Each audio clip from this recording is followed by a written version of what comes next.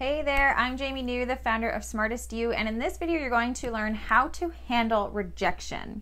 When you're done watching this, comment and let all of us know what you think, and also make sure you check out the description of this video to download your awesome toolkit of our top 10 templates and guides on artist management.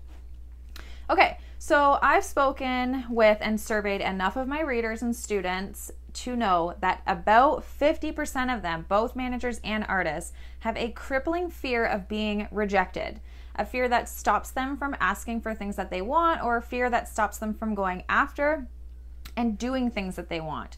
It stops them from doing things like contacting gatekeepers they want to work with, or creating something and putting it out to the world at all. And if this at all sounds like you, I want you to know that you are not alone and that it's all going to be okay. And I want you to keep watching this video, because here's the thing. If you're putting yourself out there in any capacity, you're going to get rejected. If you're putting your art out there, or the art of the artist you manage out there, or you're working in the music industry in general, you are going to get rejected.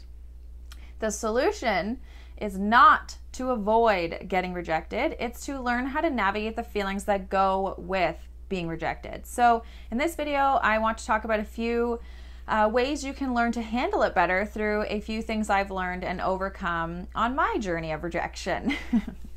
So firstly, you need to address your confidence in yourself.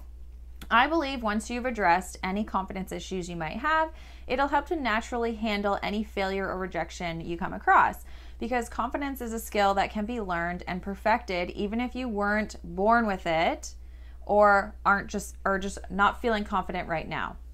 If you feel like you could use a boost in your confidence right now, I want you to do these 4 things. If you feel super confident right now and don't give a crap about building your confidence, I still want you to do these 4 things. So stick with me. Number 1, write down a list of everything you're proud of. Number 2, write down a list of all of your skills, and not just music, business, or management related. Write down everything. Number 3, write down a list of the three things you can change in your behavior to influence your confidence from the outside in.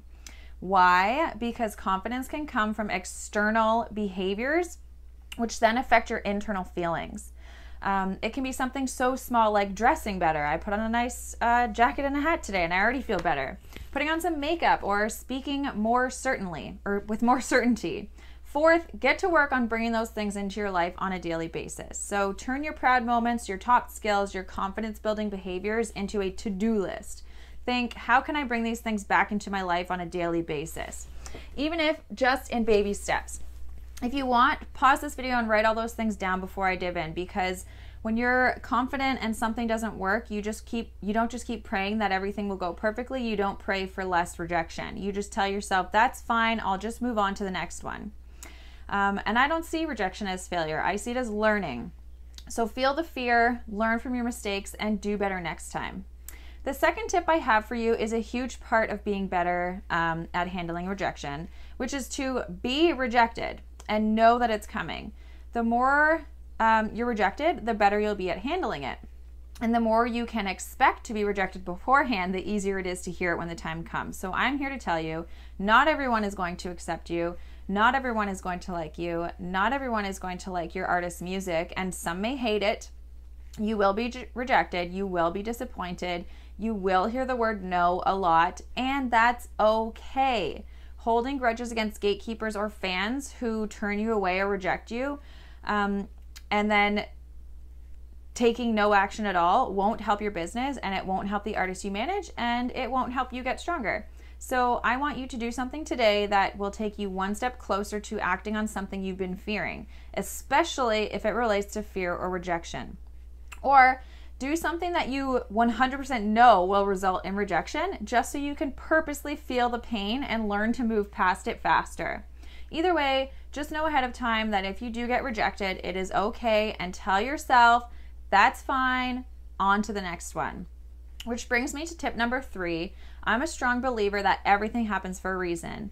And that reason is to teach you something or to bring you something better down the line. So if you're being rejected, just know that it's the universe working in your favor and that it wasn't meant to be this time around. The universe is protecting you from something. So If you attempt to get signed at a certain label and they reject you, believe that it wasn't meant to be and something better will come along later. And last but not least, I have a quote from Jim Rohn, one of my favorite quotes of all time. And Jim Rohn is Tony Robbins' original mentor. And if you don't know who Tony Robbins is, I ask that you stop living under a rock and YouTube who he is. So Jim Rohn says, "Don't wish it was easier, wish you were better. Don't wish for less problems, wish for more skills. And don't wish for less challenges, wish for more wisdom." If you liked this video, comment with your thoughts. Remember to check the description for your links and free downloads. Hit the thumbs up and subscribe buttons and share it with your music friends. And thank you very much for watching.